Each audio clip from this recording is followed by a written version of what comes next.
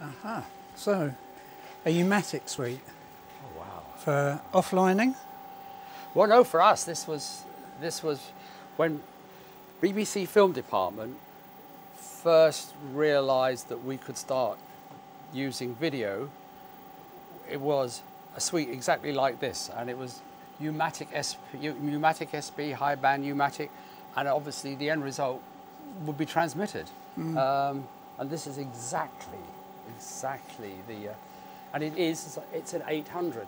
Yeah, well, I had a smaller one, RM440, which was a lot smaller, and it's sort of cut off about there really, but without the keyboard. But it was a cut down version of this, as it were. Yeah. Yes, well, we needed the keyboard because, well, at the end, when we would have edited over generation to generation, we had to conform, and we had to then start to type time codes in anyway. But that's this, yes, it could control two players. Yeah, the tape's not in. Right, let's see what happens here. One is, they're both recorders, but one is, let's see what happens. These are bigger than, they were smaller ones, weren't they? Yeah, these are the ones, these were the ones.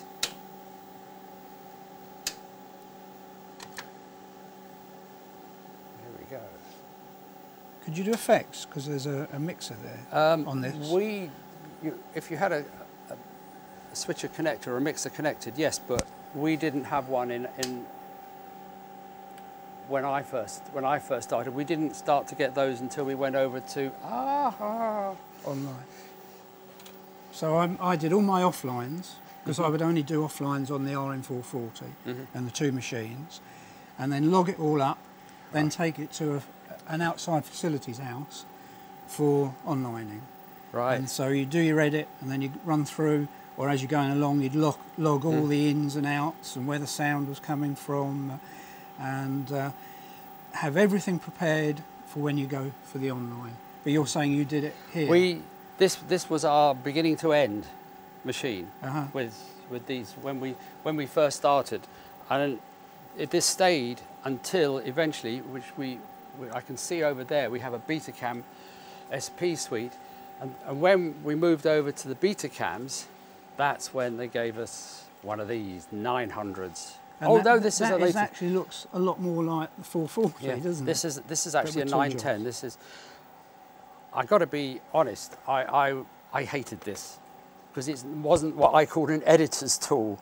This, because it had the two shuttle and jogs, I could independently control the player. Yeah, that's right. But also, what was to me was very important was this ability on the shuttle and jog.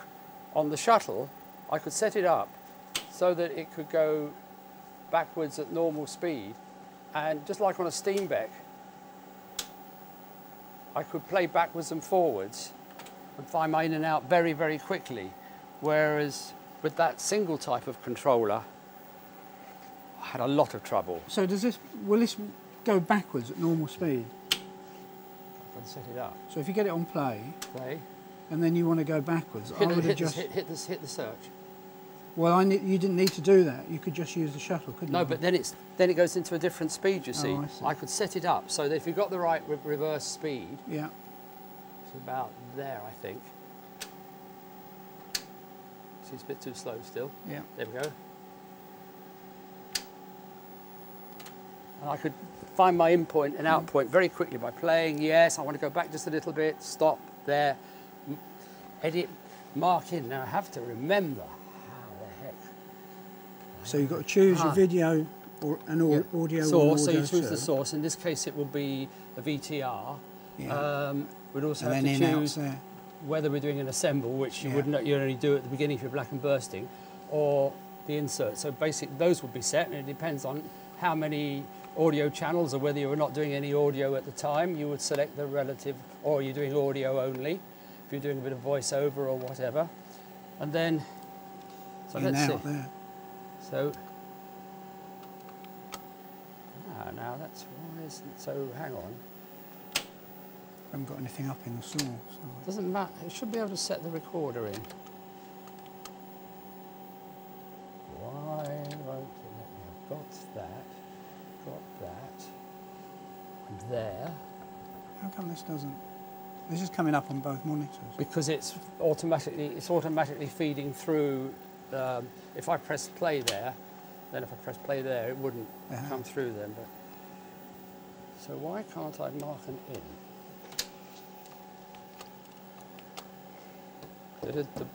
While you're doing that, I found that as a little trick is if you found, well, it'd be on your source really, if you found the frame you liked on your source, which I can't get that to steady, but let's say that's a source and it's on a still frame. Yes. If you unplugged the controller on the back of the source machine, you could do a freeze frame. Oh yes, yes. We were, and people would say, "Have you done a freeze frame without an effect?" We were all into tricks and how to do a kind of a freeze frame without the proper machines.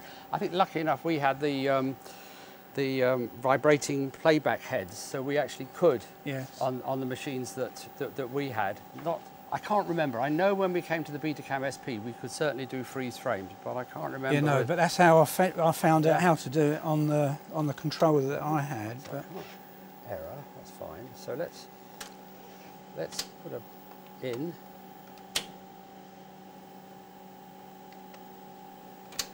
I can't. So can I put a player in?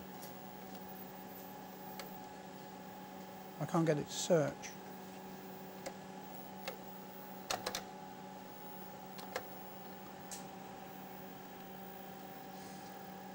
Is it?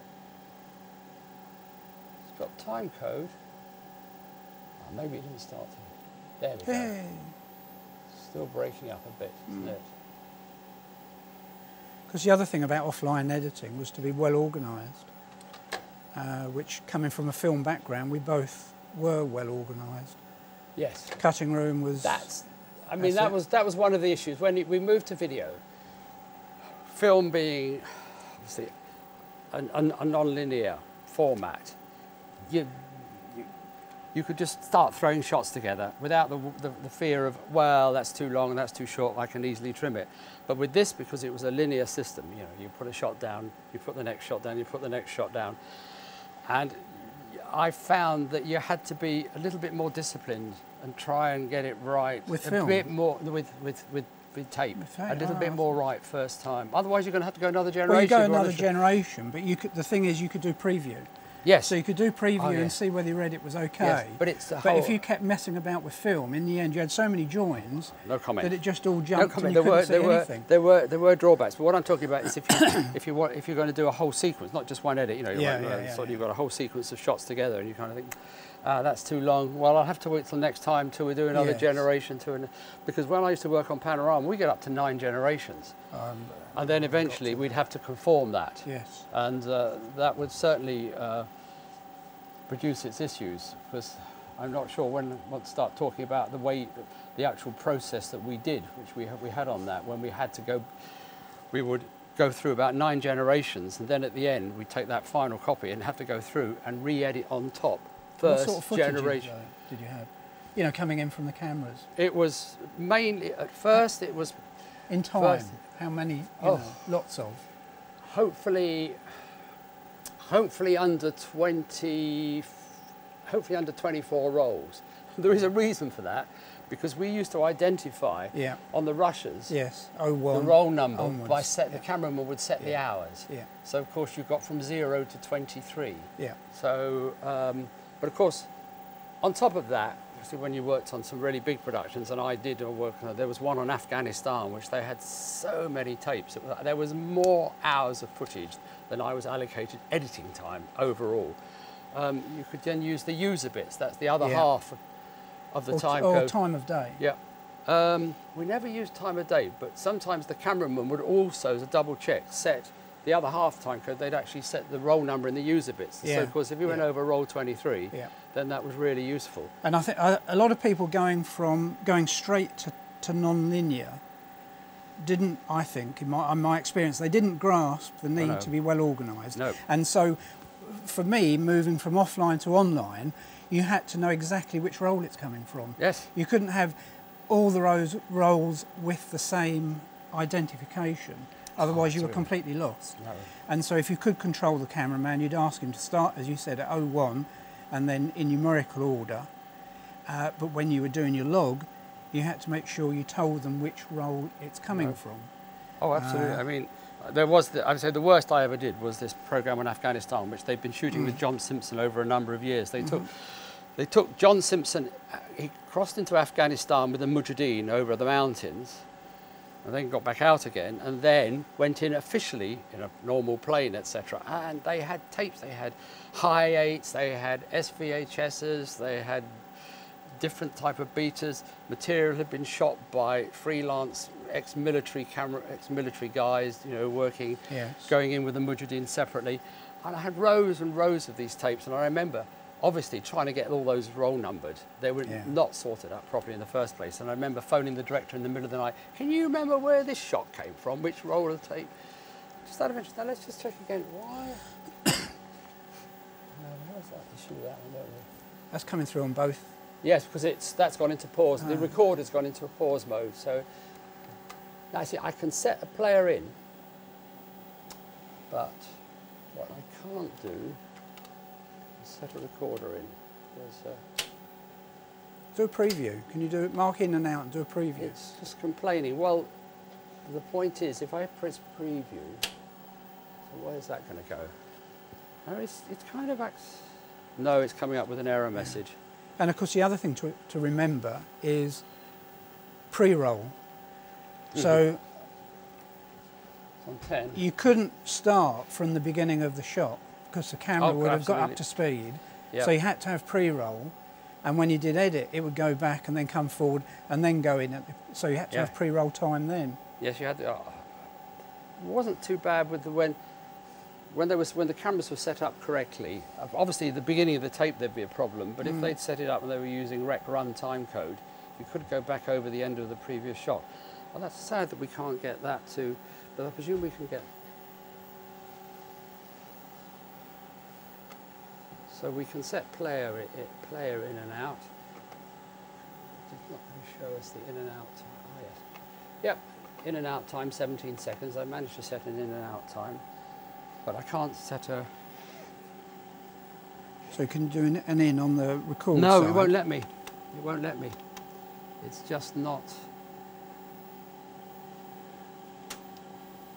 So we're there at 12 hours, whatever. Hold the entry button down, press the in, and it's, see that should now light up. Let's now see, maybe it's the LED.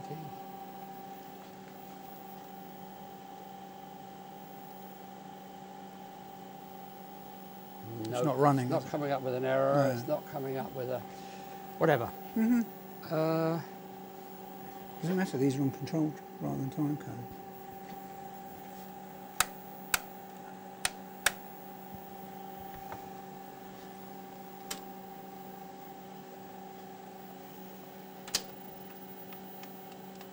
I still can't set a recorder in. Let's go back to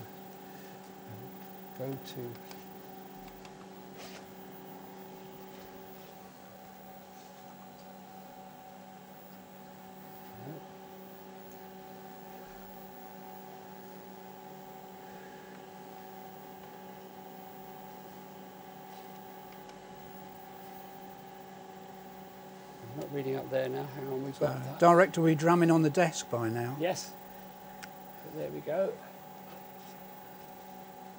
won't make any difference.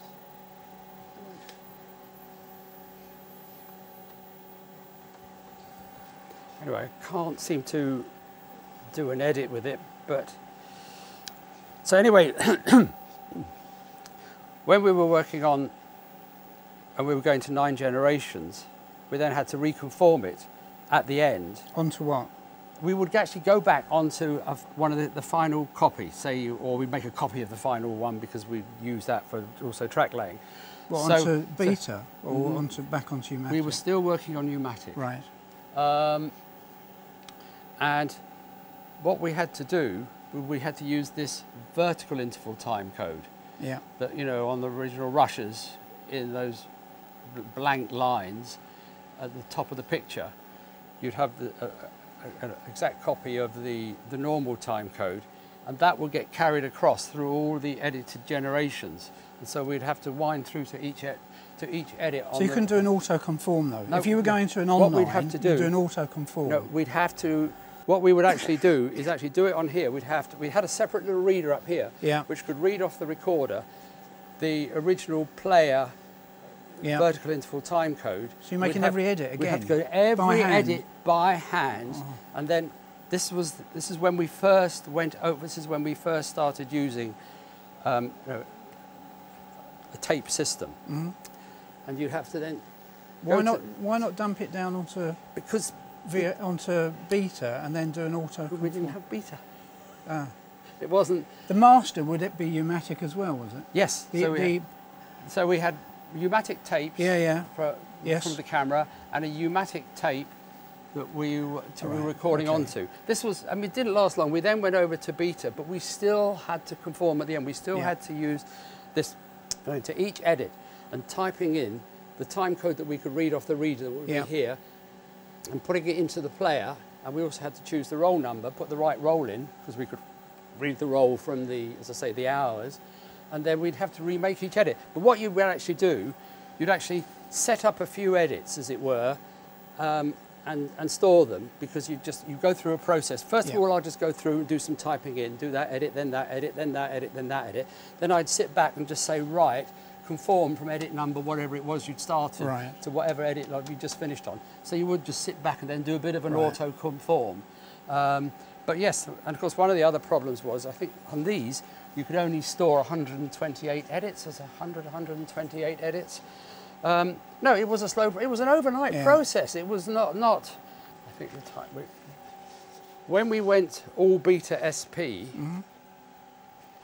we had to have one of these edit controllers, which the main advantage I could see was, I think now it could handle 1,000 edits or something, but instead of now having the nice, well, relatively nice LED readouts, now that's the edit list, isn't it? Is actually produced on a monitor, which I'm sure it made it easier for Sony to make, and perhaps cheaper, because you didn't have to have extra built-in electronics here, and this is stuff you could alter.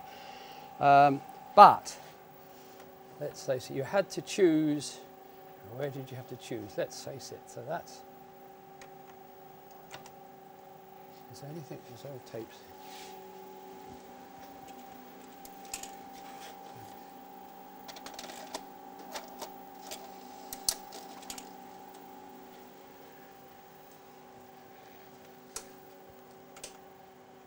There we go. You'd have different colours on that monitor, couldn't you? You know, for the numbers, you could, so it was easier to spot. I think, but that's probably only a black and white monitor. Well, it was green, or something. It wasn't fancy so colours. That's the recorder. So now let's choose. We've got a tape in there. Right. Choose player one.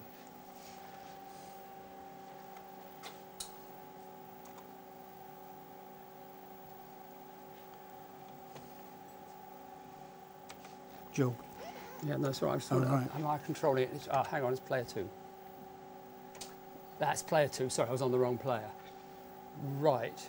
So instead of having the two knobs, you've only got one knob, and you have to select whatever you want to play. And the other problem was, if you went to shuttle, it didn't move, because you can't set up a speed. Yeah. So I couldn't do this play forwards, shuttle backwards by just going between these two buttons. It wouldn't do anything. And as I say, sadly, it did drive me a bit mad at first. But you weren't doing offlines on this, were you?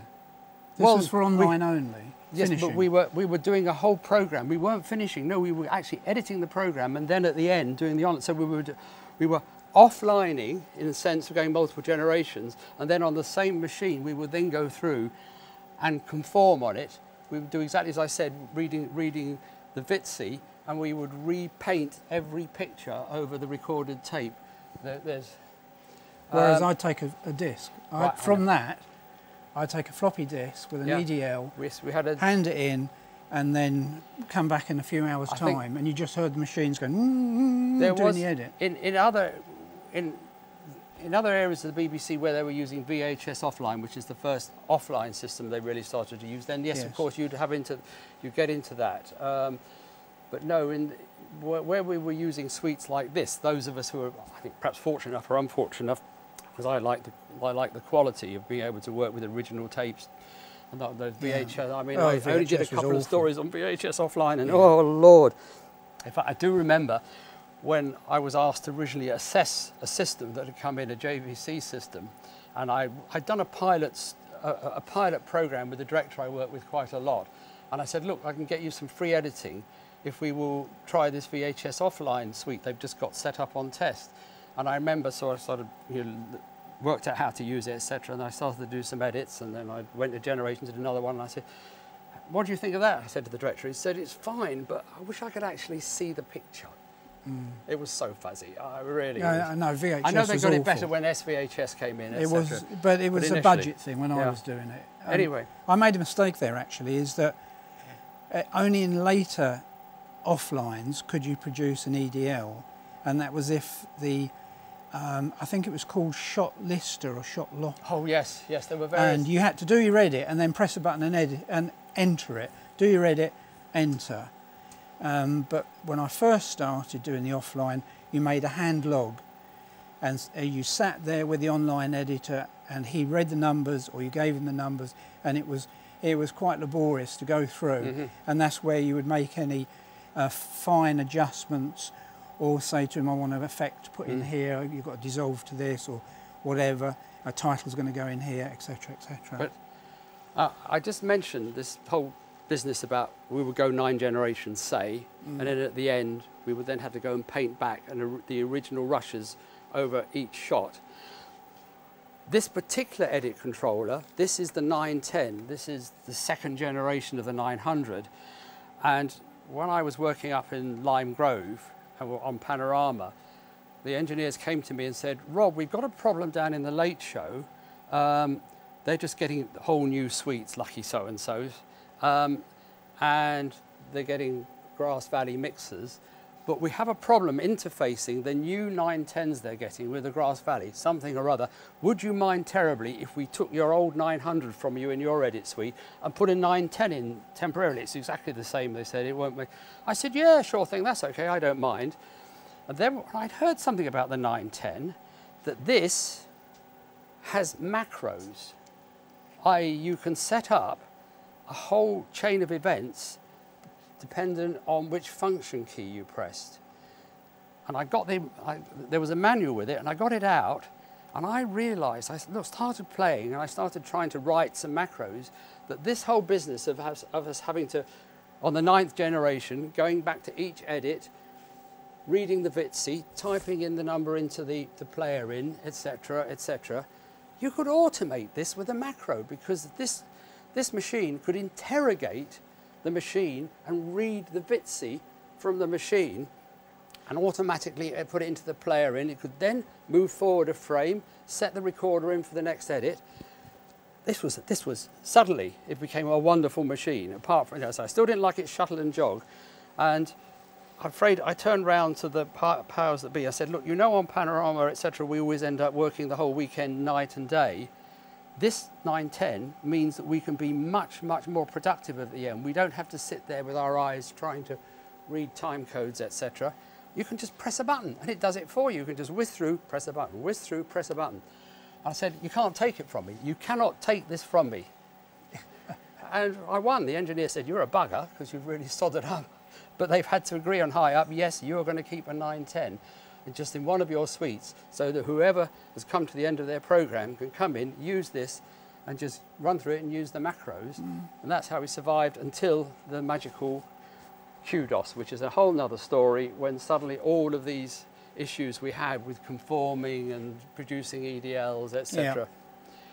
As I say, we did have this strange process, starting on that, umatics, then we moved over to the Beta SPs, and as I say, we were given the edit controller from what I called hell at the time, but then it redeemed itself by, in the end, having these wonderful macros, which did speed us up. I think I went down a different route, really. We did. That's the whole point, exactly. Yeah. And I say, in other areas of the BBC, there were people who were having to use VHS offline, there were people having to use umatic offlines. In the end, when the arrival of this particular system called QDOS, which was this logging system externally to what's going on actually in the Sony controller. That's when my department, film department, decided that VHS, we'd stop using VHS edit suites and they would all become umatic edit suites. Yeah. Because it's just... Well, it's so much easier, but if I was working for a mean producer, it had to be VHS. If you're working on a 50-minute documentary, you're going to go many generations, and you can't go many generations on VHS, and people were having to do conforms part the way through just to make it visible. I wasn't on particularly long programs though. And I think also, I mean, your film and on film, we were more used to getting an edit right more or less first time. Second time. Yes. It's the only reason you went down generations was if the client or the director came in and started making lots of changes. Which they did. Which they tended to. But then when they realised it was going to cost a lot more money to finish it, suddenly, oh no, that shot's fine, that will do. Afraid when I worked on Manorama, time was no object. They would. Yeah, well, it was different because we were let's face it, one of the outside. things sometimes, I mean, we're editors and we create something, but sometimes I think we get to a stage when we're compressors. It's always too long. And it's, what can we cut out? What can we cut out? What can we cut out? How can we get it down to our 40 minutes or our 50 minutes or our 10 minutes or whatever? And that's when you have to start going generations as well. But I'd say 8 or 9 generations was not unusual for... I was lucky I never got to that. Yes, I think it was horses for courses. If you're doing short stories like they were on Nationwide, then they wouldn't. In fact, they would try and keep it down to 2 or 3 generations. So what you've edited is still fit for transmission without having to reconform. Yes. But in our case, no. In fact, when I used to go and edit, when I would edit panoramas on location, when I went to Hong Kong and when the wall came down, they sent me over to East Berlin and the Romanian Revolution. Then you were producing a 40, 50-minute program, and you had to watch the general because there is no way I was going to have time on location to start reconforming. So yes, what I was editing is what was going to get eventually satellited back. Yeah, no, I didn't have that. And the online suites you went to that were outside facilities that you were renting by the hour. I know this is for demonstration, but they were huge mixing desks. Yes. With your controllers, your monitors, yeah, sound. You have a much more fancy switcher than that. Oh, huge. Yeah. Aston caption generators, Quantel effects, rostrum cameras feeding in, everything. So I mean, sort of 3 times the size of this. Anyway, I'm really glad they managed to recreate the two situations that I was involved in the evolution until we got to the final Avid type Lightworks non-linear. And as I say, it's sad that in the end it became quite viable with what we used as this QDOS system when you had this extra logging. But I had a real love relationship with that. When they, as I mentioned, when they introduced this into my situation, and I say I became less productive. I couldn't edit because I couldn't move as fast because I had to whittle around with this knob and it was always shoot off somewhere. And I remember there was one little suite left up at the end of the corridor where I was working in the top of Lime Grove. And in the evening when whoever used that suite went home, I would, right, I'm going to go and cut the next sequence down on this. And I'm going to do it much, much quicker because until eventually that was taken away. But I got used to it. The solution for me with this was quite simple, not to use this little horrible thing, but this, the shuttle and jogs on here, are a virtual mimic of this. And I can set these up. He said if you could edit without this anyway, couldn't you? Because this had all the selection and in and outs and anyway. Yes, but you can actually... Because you can choose here and do the in and outs there. How do I forgot how to shut. So that's and that's the shuttle and jog. Just the... It's in shut, that's it. I wanted it to be. I thought there was a button. You have to hold it in. No, but I thought there was a button where I could just go backwards and... I know I'd actually would start using the front panel. So I'd have, because our machines would be here. So I'd actually find, when I'm trying to find somewhere on the rushes and wanted to find an in and an out on a piece to camera or the beginning of a pan or the beginning of a zoom, I'd just start using the front panel knob. Just found it so much more effective than that. So I had a solution to the problem in the end. It wasn't as perfect to say, I love that, because I didn't have to think. This was like a steam bag. It was just that, you know, you didn't, it's your whatever hands you were get there. used to. You just, I want to go backwards. You just, you could just do it. You didn't have to sort of what you got used to. I've got to press that button to return to the player or whatever, and then I've got to press the shuttle, then I've got to set the speed up. Yeah. No, as you say about Steenbeck, I had definite affection for that. I thought Steenbeck, I know this is not to do with tape to tape, the Steenbeck I found awkward to cut on. I much prefer the Pixink. Oh yes, I mean, we're going back to... Yes, I know we shouldn't go there, but basically it's whatever equipment you're most comfortable and quickest with. Yes, but the Steenbeck was a pretty perfect thing for marking film up. It was great, but it was, you yes, pulling you'd assemble stuff on a Pixink, yes. I mean, of course, the other joy of this, you didn't have to keep standing up and going to the sink. No, you can sit down. You could stay seated. I'm not sure it was good for the growth of these things in the end. Yeah, but the directors would never let you stand up then, so you always had to go and get a cup of tea or something. Yes. Otherwise you were always staring at the monitor. Sadly, we in the BBC, we still were given assistants who would theoretically go and get the cups of tea, so we didn't even get that time. Well, it was a good break. excuse, wasn't it? Oh, sorry, I've got to get up and go. Right, so this is a Sony BVU 850p. Now that, I thought well, P were usually meant player, but they're both, no, but it's got record button, so it's not. And this is I think these are about... There was just a player, wasn't it, to make it cheaper? I can't remember. These 20-minute tapes, these, and this is umatic SP. This is not a standard umatic. Yes, SP. This is the highest quality umatic. This is the first tape that the BBC could be considered was of a sufficient quality to transmit. And so normally we would be given a record machine and a play-only machine, but I noticed that these are two record machines. But the front panel, we really wouldn't use the front panel basically because you control all the functions from here. So anyway, you just pop a tape in like that. Make sure it was in remote. Where would the remote be? There we go. Sure it is in remote. Also, if it was a recorder, make sure that the input will be on dub, which will give you the better quality transfer. Then there will be the ability to select which sound channel to be recording to, but of course we will be controlling that from the mixer.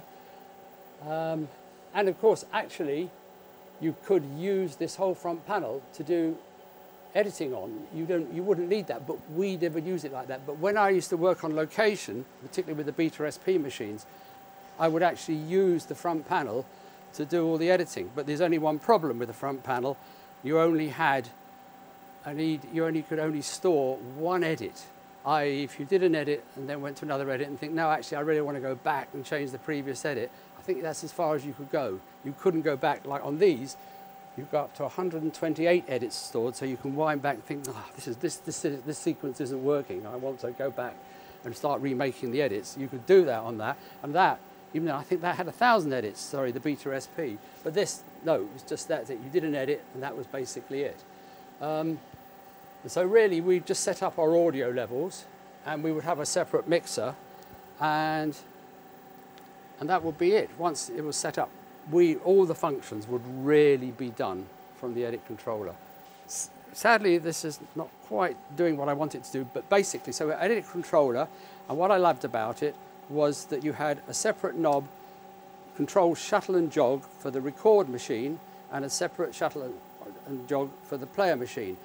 And I think on this one, not that we ever had when we were using umatic, I never had the good fortune to have two players, but you also can have two players and you can select between player 1 and player 2. But when I used it, we only just had the one player. It wasn't until we moved on later on into Beta SP that sometimes we could have two players. So very basically, you would play and shuttle through your tape until you found the relevant point. Sadly, at the moment, we've got a slight problem with this tape and it's not really wanting to show us. It's actually going into a shuttle mode for some reason. Just give me a second. whenever I hit play. It's running very fast. It's not. Basically, anyway, I would find an in point, pause it, and I would then hold down the entry button and then press the relevant player in. Then I would then play further forward till I found what I thought was a suitable out point, press pause, press the entry button and press player out. So I would now have a player in marked in and a player out marked in. And I would then go over to my recorder, find the point where I'd like to add this new shot onto the shot that I've already got recorded. Say I wanted to come down there at the end of that pan up. Pause it there, and I'd then hold down the entry bar and then press recorder in. Sadly, it's not working on this system at the moment. Then once I'd done that, I could press the preview button and it would then wind back, however many seconds I set on the pre-roll time, wind forward, and I'd watch the record monitor, and at the appropriate point, it would then cut over, not actually making the edit because it's a preview, to wherever I'd selected on the player button. So if I was happy with that, then I would just, it would be flashing at me. I could then go into auto edit and it would then actually do the edit and record my selection onto the record tape. Basically on this system we just have one player and one recorder, whichever way round it is, and we'd have a monitor for the player and a monitor for the recorder tape, and that's how. When I used to use umatic SP, that would be our setup. We'd also have, importantly, something which of course you couldn't do with film when you're editing. You couldn't control the levels. Well, you could do on the Steenbeck volume knob, but basically that wasn't something that was fixed. If you did a fade, that was just a fade you did in passing. But you now, as you were recording your sound over whenever you selected the sound channels, etc., you could actually control the level of the sound, and you had a PPM to do that. So that'd be something else. And you'd also have to select on here. You've got the option to do all video and 2 audio tracks. You only had 2 audio tracks, or you could turn any one of them off or on. So you could just record a bit of audio only, or you could just record a bit of video only, and you had that choice. As a film editor, sound and picture were very, very frequently kept together in sync. They were obviously someone's talking, you'd have them talking, but as soon as you possibly could, you'd want to get them out of vision so you could get in there, cut out the ums and ers, the repeats, etc. And so you would want to do separate sound. And another thing I liked about this, and that one has it too, and I think there was a way you could do it on the front, it has a separate audio in. So you can actually define on there where you want to edit over to, but on the player you could set your point where you'd want to cut to in picture, but you could then have a separate audio in, i.e. the audio could start earlier or it could be delayed, and so you have a separate set in button. It's coming up with an error because I'm obviously not in a very sensible place for it. So you could start off, if you were coming from a pan and you were going to cut to someone in vision, you could start off their dialogue, their words, out of vision early, and then cut to them in vision and set it up on one edit. I'd wind it back, find the beginning of the bit of voiceover that I'd wanted, and I would then hold the entry button and press the audio in. And you can see it actually shows with a little arrow that I've set an audio in ahead of the actual video player in point. And similarly, if I wanted to delay it, it would have the arrow coming up after. And I think that's also possible. I'm not sure about these, but it's also, you can even do it, there's a way you can do it on the, sorry, I'm going to go. You can do it on these as well somehow or other. There was some clever way you could do it actually on the front panels. I know you could obviously do it on the 900 as well. So yes, there was an initial cost, and there was, again, that was the problem also with these, why initially when we had betas we weren't given 2 machines, because You'd have the record machine, and the play machine was much smaller But and therefore cheaper. when we first went over to Beta SP, and we were still having umatic tapes, our edit suite actually would consist of a beta recorder and a beta player and a umatic player, because we had to have a beta player because obviously, well, one, they were starting to shoot on beta, but obviously if you created an assembly of shots and it's on beta, then you wanted to go another generation. Well, you need a beta player to actually put that into, to be able to then copy over that and create a next generation. So yes, it was expensive stuff. And it's like Avid was initially when it finally came in. That was very expensive. The other, sorry, but of course the cost of shooting was made the difference, though. The fact you were shooting on something that was cheap compared with film.